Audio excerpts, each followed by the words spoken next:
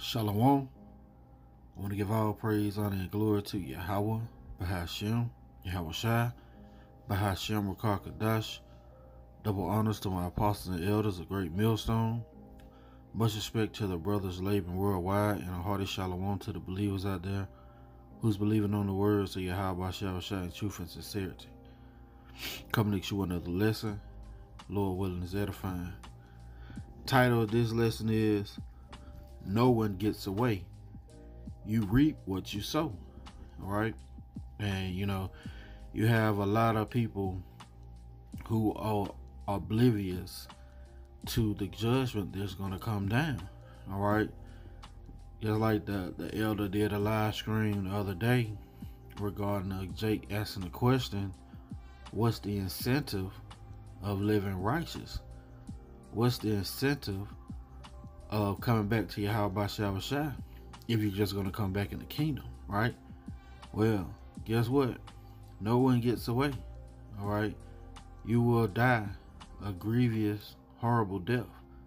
You know the will of Yahweh Shai. He said, well, you're going to be beat with many stripes, all right? People think that they can just continue to live in wickedness and that wickedness is not going to be repaid, right? So this is Ecclesiastes chapter 8 and verse 11. Because sentence against an evil work is not executed speedily, therefore the hearts of the sons of men is fully set in them to do evil. All right? And that's 2/3 of our people, all right? And these other nations. They believe that they're getting away with their wickedness. I had a guy tell one of my friends, that his granddad has been smoking weed since he's been here, right? For like 80-something years. He's 90-something. He's like, well, the Lord hadn't did nothing to him yet, right? So he believes that what sentence is not going to be passed on his granddad, right? But Yahweh Shai, right, could really jack you up. All right, scriptures tell you, fear the one who can have your body and soul in hell, which is a condition. He can have you come back, right, as a baby without any limbs, all right, and that's hell, because you fully conscious and you don't have all your limbs functioning. All right, let's read this again. This is Ecclesiastes chapter 8 and verse 11. Because sentence against an evil work is not executed speedily, therefore the hearts of the sons of men are fully set in them to do evil. Though a sinner do evil 100 times, and his days be prolonged, that guy grandfather days are prolonged, right? Yet surely I know that it shall be well with them that fear the Most High, which fear before him. You see that? So it's going to be well with those who's trying to keep these commandments. All right, who's trying to live righteous, who's trying to offend less. All right, why? Because no one gets away. All right, let's go to Galatians. Galatians chapter 6. One of those milk scriptures, right? And verse 7. Be not deceived, the Most High is not mocked. For whatsoever man soweth, that shall he also reap. See that? For he that soweth to his flesh shall reap of the flesh. Shall of the flesh reap corruption. But he that soweth to the Spirit shall of the Spirit reap life everlasting. You see that? You're going to reap life everlasting. You sow into the Spirit. Scriptures tell you that you're going to start worshiping Yahweh Shai in spirit and in truth. All right? You're not sowing to the flesh. You're trying to put away that old man. Right? Because why? No one gets away. Nobody. Let's go to the book of 2nd Ezra. All right? And that's the spirit that Yahweh Shai has to put on you, a spirit of repentance. Right? This is 2nd Ezra chapter 5 and verse 42. And he said unto me, I will liken my judgment unto a ring, like as there is no slackness of the last, even so there is no swiftness of the first. All right. So what goes around comes around. You know, whatever you send out, whatever you sow, guess what? You're gonna reap. Let's read this again. And he said unto me, I will liken my judgment unto a ring, like as there is no slackness of the last, even so there is no swiftness of the first. Yeah, just because you think you're gonna do your wickedness now, you think you're gonna get away with it later. Now, man. All right, scripture say he's gonna leave you here and melt you. If you know anything about a melting process, it's not over fast. He's turning the heat up, right? It says, verse 43.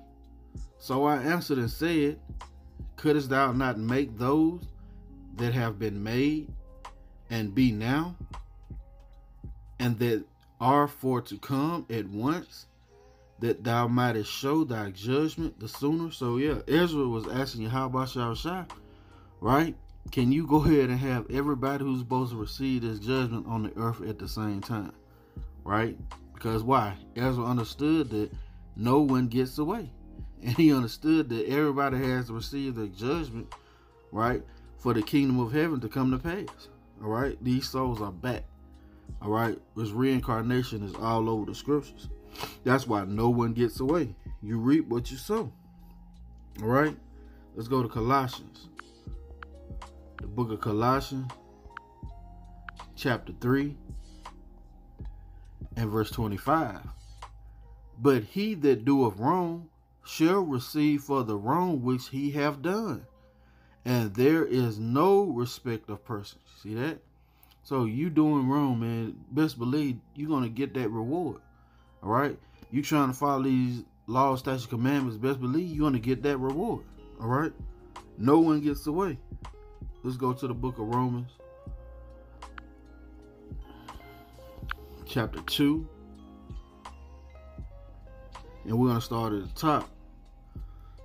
Therefore art thou inexcusable, O man, whatsoever art thou that judgest? For wherein thou judgest another, thou condemnest thyself. For thou that judgest doest the same things. Yeah. When you come into this truth, man, you got to put off the old man. All right? Because you're training to be a judge, right?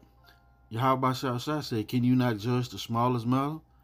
You know, he's training up kings, man, who's going to be able to judge in righteousness. All right? So whatever you judge, let's read it again. Therefore thou art inexcusable, O man, whatsoever thou art that judgest, for wherein thou judgest another, thou condemnest thyself. You see that? For thou that judgest doest the same thing. So yeah, you can't judge somebody you doing the same things, man. All right, that's part of you putting off the old man. All right, so you can judge in righteousness. You can judge according to these scriptures, right? But we are sure that the judgment of the Most High is according to truth against them that commit such things. And thinkest thou this, O man, that judges them which do such things, and doest the same, that thou shalt escape the judgment of the Most High? Yeah, man, nobody gets away. All right? You know, Yahweh said, what? Get the beam out your own eye before you try and pull the mote out your brother's eye. All right? So no one gets away. Or despisest thou the riches of his goodness and the forbearance and long suffering? Yeah, the long suffering of Yahweh Shah. Not knowing that the goodness of the Most High leadeth thee to repentance. See that? You said 2/3 of our people, right, are not going to be led to repentance. All right? Yahweh Shah has blinded them so they won't get this truth, man. Right? So they could feel that fire. Because why? No one gets away. Right? But after thy hardness and impotent heart treasures up unto thy self-wrath against the day of wrath and the revelation of the righteous judge of the Most High. Yeah, that's Yahweh Shah, man. All right, all judgment has been committed unto him. All right. And in that day, guess what? No one's going to get away. He's going to give you reward for what you've done. Salaki, I'm back. So yeah, man, whatever you've been laying out, whatever you've been sowing, guess what? You're going to reap. Let's read this again. But after thy hardness and emptied heart, which goes back to the Hebrew word lab, which is your mind, treasurest up unto thyself wrath against the day of wrath and the revelation of the righteous judgment of the Most High, who will render to every man according to his deeds. You see that? So nobody's going to get away, whether you've been doing righteous or whether you've been doing wickedness, right? Let's go to Jeremiah chapter 17 and verse 10. I, the Lord, Yahweh Shah, search the heart, right? I try the reins, even to give every man according to his ways and according to the fruit of his doings. You see that? See that? Nobody gonna get away, man. All right, you sow wickedness, you're gonna reap wickedness, right? You're gonna reap the wrath of Yahweh Shah. All right, let's go back to 2nd Ezra, chapter 9, right, and verse 15. It says, I have said before, and now do speak, and will speak it also hereafter, that there be many more of them which perish than of them which shall be saved. See that? Like as a wave is greater than a drop. See that? That's how many people is going to perish in this lifetime, man. All right? When all these souls are being brought back for their judgment. All right? That's why it's over, I believe, 7 million. Apostle Elder Ramla had went into the count of how many people is on this earth. And I say 7 million. I think it was like 7 billion. All right? Growing on to 8 billion. Right? That's what Ezra had seen. That's what he had requested. Right? Let's jump down to verse 21. It says, and I saw and spared it greatly, and have kept me a grape of the cluster, and a plant of a great people. Right? A grape of a cluster. Now, have you ever seen a cluster of grapes? And Yahweh Shah, he said he's kept him a grape, like as a wave is to a drop, right? It says, let the multitude perish then which was born in vain, and let my grape be kept, and my plant, for with great labor have I made it perfect. See that? So Yahweh Shah is going to give every man according to his deeds, man. All right? Like as a wave is to a drop. All right? Let's go to Wisdom of Solomon. Because why? No one gets away, man. You reap what you sow. All right? And that's 2/3 of our people, and chiefly the house of Edom, man. Esau is just so-called white man. All right? This is Wisdom of Solomon, chapter 12. I'm going to start at the top. For thy incorruptible spirit is in all things. Therefore chastenest thou them little. Shalakia. Let's start this over. For thy incorruptible spirit is in all things. You see that? So Yahweh Shah, incorruptible spirit is in all things, man. All right? There's nothing that he don't have his hands on. Right? Therefore chastenest thou them by little and little that offend. Yeah, little by little he chases the ones that offend. All right?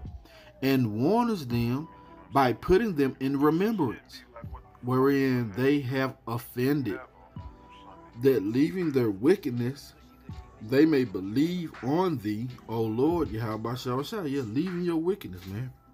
All right? And that's specifically talking about the 1/3 who's going to what? Come back to the repentance of Yahweh Shah. All right? For it was thy will to destroy by the hands of our fathers both those old inhabitants of thy holy land, whom thou hatest for doing most odious works of witchcraft and wicked sacrifices. Yeah, man, we went off big time. All right. And also those merciless murderers of children and devourers of man flesh and the feast of blood. You see that? So guess what? They received that reward, right? With their priests out of the midst of their idolatrous crew, and the parents that killed with their own hands souls destitute of help, that the land which thou esteemest above all other might receive a worthy colony of the Most High's children. Yeah, man, the elect. All right, that 1/3, right? That grape. It says, nevertheless, even those thou sparedest as men, and didst send wasps, forerunners of thine host, to destroy them little by little. See that? Scourges for amendment, right? That thou, it's like it, not that thou wast unable to bring the ungodly under the hand of the righteous in battle, or to destroy them at once with cruel beasts, or with one rod word, right? But executing thy judgments upon them by little and little, thou gavest them place of repentance, not being ignorant that they were a naughty generation, and that their malice was bred in them, and that their cognization would never be changed. Yeah, you see that? Their ways would never be changed, right? For it was a cursed seed from the beginning. And who is that talking about? It's talking about Esau, Edom, man. All right, because what? No one gets away. For it was a cursed seed from the beginning. Neither didst thou, for fear of any man, give them pardon for those things wherein they sin. You see that? So they're not going to get pardon for the things that they've done. All right? And that's the judgment of who? Yahweh Shah. All right? So no one gets away, man. You reap what you sow. All right? That's going to be it for the lesson. Lord willing, it's been edifying. I want to give all praise, honor, and glory to Yahweh, Bahashem, Yahweh Shai, Bahashem, Rakar Kadash. Double honors to the apostles and elders of Great Millstone, who are my teachers, who rule well, who teach well. Much respect to the brothers laboring worldwide. And a hearty shalom and salutation to the believers out there who's believing on the words of Yahweh Shai in truth and sincerity. Lord willing, coming to you with another lesson. Till the next time, I say shalom.